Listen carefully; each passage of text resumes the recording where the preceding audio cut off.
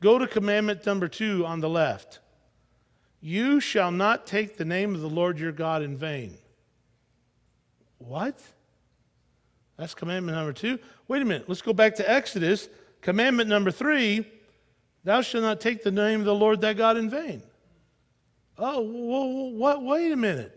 I thought that's commandment number 2. Well, commandment number 3 on the left is to keep the Sabbath day. On the right, that's commandment number 4. Commandment number 5 is you should not kill. Commandment number 5 in the Bible is honor your father and mother. Commandment number 6, don't commit adultery. Number 6 in the Bible is you shall not kill. You notice what's happening? They're switching commandments. Y'all see that? They've erased commandment number 2, and I'm going to show you what they do. Down at the bottom, notice commandment number 9 and commandment number 10. You should not covet your neighbor's wife. You should not covet your neighbor's goods. What's the commandments from the Bible? 7, you shall not commit adultery. You should not steal. You shall not bear false witness is number 9, which, by the way, on the left is number 8. So if they're going to get rid of commandment, they got to somehow come up with a way to come up with 10. So what did they do? They took the 10th commandment and split it in half. Okay? So they took, you should not covet your neighbor's house, and the neighbor's wife, nor his maidservant, et cetera, et cetera. You know what they did? They took that commandment, put it in 2, so they could erase one of the 10 commandments. And what was the 10th commandment they erased? The second commandment said, you will not make graven images, and you will not bow down to graven images. Did you know that that's the theme of the Catholic Church? You see over on the left is what appears to be, clothes laying there. Those are men laying on their stomach before an image of Mary. Matter of fact, you have to go way up there, right there, to see the image of Mary. And here these guys are bowing down, right here, bowing down. These guys on their knees, these guys are on their faces bowing down. Notice this little family as they're in prayer and on their knees bowing to, wait a minute, here's Jesus, but well, you can't go to Jesus because he's kind of ticked, so you got to go to his mother. And his mother will get you to him. Now, that sounds a little funny, but that's not what they believe. And she's your only access. See, they'll say, well, Jesus is the way to God, but Mary's the only way to Jesus. Okay? So anyway,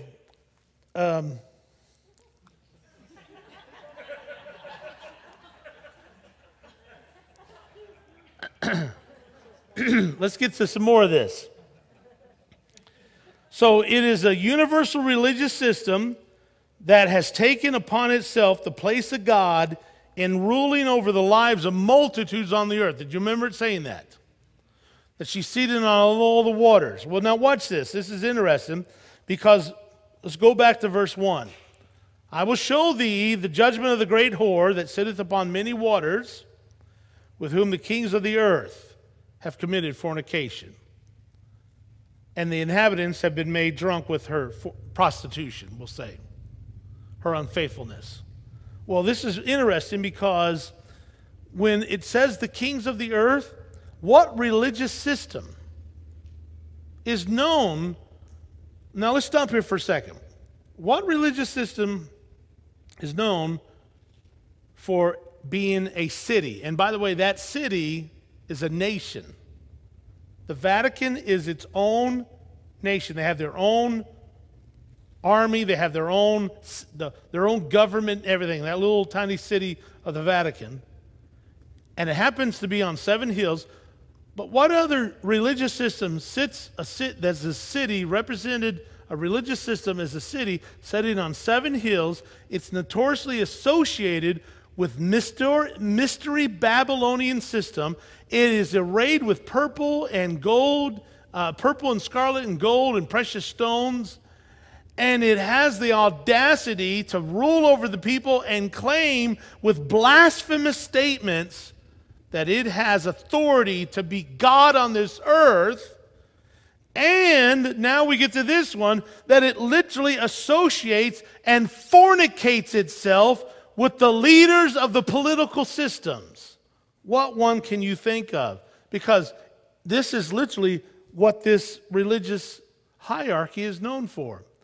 Matter of fact, back in November, a couple years ago, the Saudi Arabia's King Abdullah met with the Pope at the Vatican, which was the first time that the Roman Catholic met with a Saudi monarch, and they met, and the ideal was, as the priest or as the Pope of the world, the man who represents Christ to the world, declares that he wants to promote peace and justice and moral values for all the religions of the world. Now, we'll find out in another time why that's so critical to all this. Incidentally, this is why she's in so much trouble, folks. Verse 1, John is being told, dude, I want you to come and see this woman get her judgment. Because she's in trouble. Why is she in trouble? Because she's been unfaithful, and she's gotten in bed with the leaders of the world to gain wealth and fame while she's disowned her love for the truth. See, because in her mind, who cares about truth? Don't really matter if you're telling the truth. I just want to get fame. I want to have wealth. That sounds like a harlot. That don't sound like a faithful virgin who's getting ready to get married to her husband. This is the woman who sells out to the highest bidder.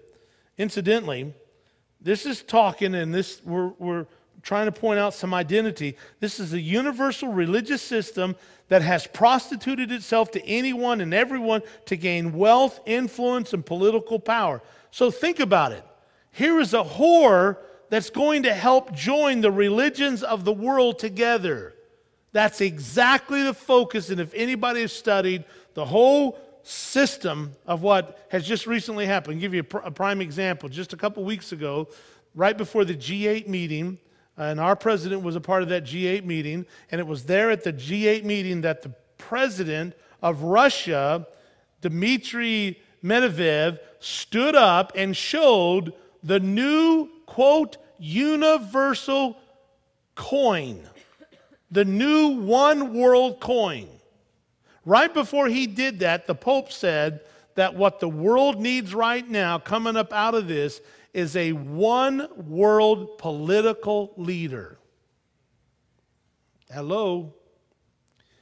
Well, it is quite interesting when you see that these popes have, especially as time has gone on, have become more and more enthralled with the ideal of uniting all religions together as one.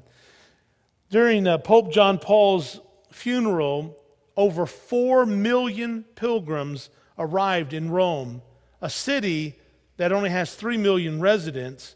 The funeral had listen to this, folks, the world's largest TV audience for any event, exceeding 2 billion viewers. Hundreds of world leaders attended the funeral of the Pope, reported to be the largest such gathering in world history. We saw that happen just a few years ago, including 4 kings, 5 queens, 70 presidents and prime minister, and 14 leaders of other religions. What was the marked thing about this whore? What was the marked point about it? She is noted for her connection with all the world. She's prostituted herself, not with just the leaders of the world, but the inhabitants of the world are drunk with her fornication. And this is no doubt why the beast is so willing to carry her for this short time, because he is going to get every advantage that he can out of her particular progression. Incidentally, when visiting the Pope, others must wear dark so that his purity stands out. As you see in all these pictures coming up, these are the world leaders. Those are 2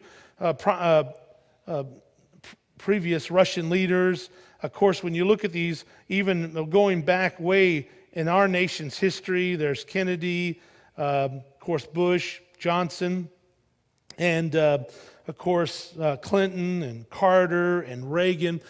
All these leaders, when they appear before the Pope, they're not allowed to dress in white, because that would make him look like they're equal to him.